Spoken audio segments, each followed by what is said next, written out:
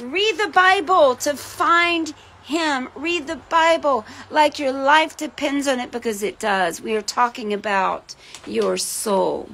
We are talking about eternal life. You cannot look at a person and say if they are saved. T.B. Joshua taught this, because salvation is in the heart. So you cannot say, oh, I went to a church, I raised my hand, I served the church. It is about serving Jesus. It is not about giving your time to a church as much as giving your heart, your time, your everything to Jesus. Now see, as you fall in love with Jesus and you want to know Him more and more, and you're saying, and you may be saying, I don't know how to get there. I'm going to tell you how. I'm going to tell you how I got there. I'm like, oh, I have nothing without you. And in you, I have everything. Lord, I want to know you more. I'm reading your word and I'm finding out that you want me to, that you're for me knowing you. You're not against me knowing you. You want me to know you. Lord, I'm asking in Jesus' name. I try to remember this every time I read the Bible. Lord, would you light these words up for me?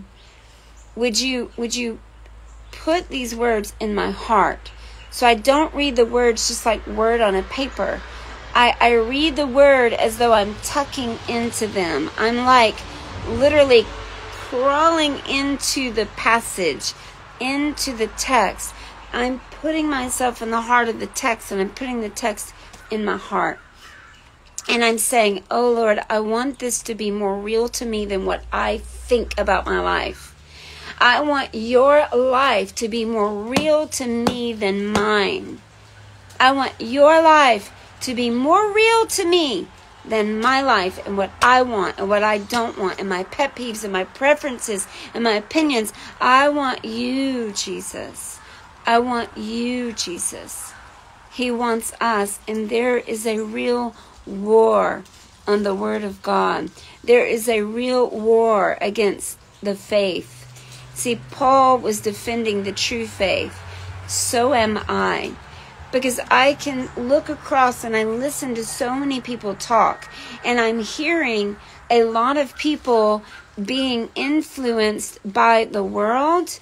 I'm hearing them being influenced by secular studies. I'm even hearing people being influenced by their own children, by their grandchildren. Being a Christian does not just mean going to church or just serving the church. Being a Christian means being in Christ and Christ being in you. Not only following what you think is Christianity, but following Christ Himself, having eyes to see and ears to hear what the Spirit is saying to the church. And I'm not talking about you trying to get a prophetic message for the church. I'm saying, what is He saying to you? See, the churches, in the name of Jesus, the churches, when Jesus came and gave a letter to His church, He wasn't saying, he who has eyes to see and ears to hear, let him hear what the Spirit is saying to the church, get a prophetic word for the church. No, He was saying, I am talking to you. You don't love me like you used to. You have a reputation for being alive, but you are dead. And I'm going to say that much of the American church is the walking dead.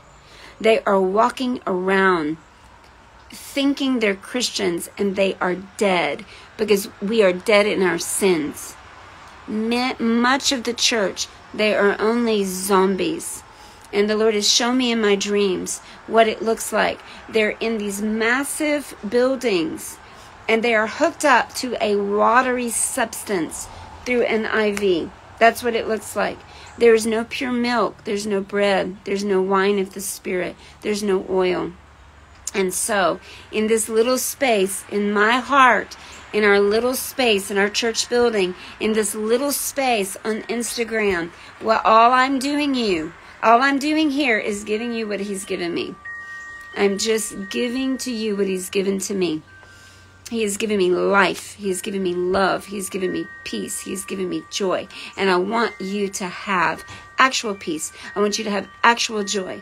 I want you to have actual relationship with Jesus Christ through the Holy Spirit.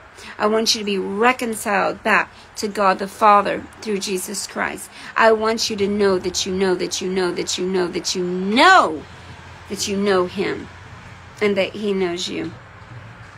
When you're in Christ and Christ is in you, then you can truly say, I will not worry about anything. Instead, I will pray about everything.